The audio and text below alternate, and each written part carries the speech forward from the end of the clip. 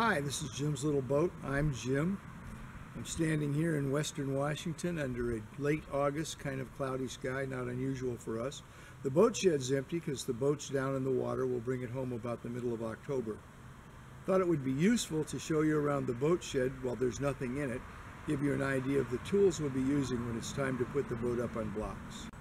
This is kind of your standard Catalina boat trailer from the late 70s. This one came from a junkyard up in Linden, Washington.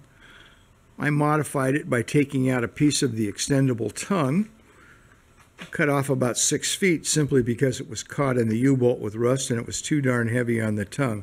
Right now, trailer, boat, and everything weighs under 3,000 pounds and it's legal to tow in Washington State. This is a motorcycle jack I picked up at Harbor Freight for about $100. It's used to lift and lower the cradle that takes the keel out of the boat. Hopefully we will not be doing that this October. This bad boy is the sawhorse that's used to hold up the front end of the boat, sometimes called the bow. It's made out of 2x10s, 2x12s, 3 2x12s for the vertical supports, some 1x4s for cross bracing, and it is sturdy, but it's going to hold up 2,400 pounds while you crawl under the boat, so it needs to be overbuilt. This pile of 4x4s is the cribbing that will actually hold the boat up in the air so we can get the sawhorse under it. They'll be far enough apart that we can actually just roll the trailer right out from under the boat. The 4x4s aren't enough. There's a bunch of other lumber here that I just saved up from various projects. This little device is made for old folks that garden. You can sit your knees on it and save them, and my knees are 72, so I'm kind of okay with that. But the real use for this tool is to lay your head on that little cushion while you're under the boat working away on sanding. These stairs are kind of a monument to my laziness. I got tired of climbing up and down a stepladder to get onto the boat, so I knocked these out in about a day and a half in my spare time. The platform is just the right height to step over the bulkhead and onto the boat seat. This is an important key to jacking the boat off the trailer.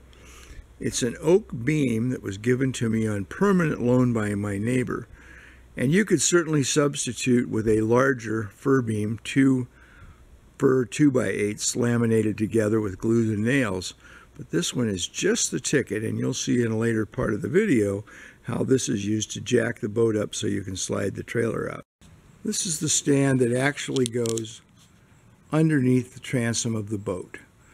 This one's kind of oversized and has 2 ridges. The back ridge was used when I had the taller trailer. The forward ridge is used to actually support the transom of the boat, holds the entire weight of the back end, and it too is overbuilt and very stable. This, of course, is the cradle that supports the keel when I decide to lower it out of the boat. It's a little overbuilt, but hey, 500 pounds of iron, it's a lot better to be safe than sorry. This is our old RV shed. I bought it from my wife when she sold the RV. The boat lives in here in the winter time. It's very nice. It sits up on blocks. It stays nice and dry. Keep all the hatches open. Wind blows through. No mildew, no mold. Lots of hemlock and fir needles, however. I spend about a day vacuuming out the boat before I get ready to commission it in April.